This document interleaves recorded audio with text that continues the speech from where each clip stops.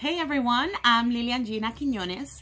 You may recognize me from In the Heights, our Club Babalu series, or most recently On Your Feet. I am quarantined in my home in Smyrna with my husband, my 3 teenage daughters, and my cute little Yorkie puppy, Chico. What can I say? We are doing the best with what we got right now. I'm a high school teacher, so I spend a lot of time in front of my laptop running virtual classrooms for my students. And when I'm not doing that, I'm cooking, I'm getting outdoors as often as possible, and I'm having conversations with my people. It is so good. So, you know, it's a tough situation, but we're making lemonade over here at the Quiñones residence. So just stopping by to say, I love you, I miss you.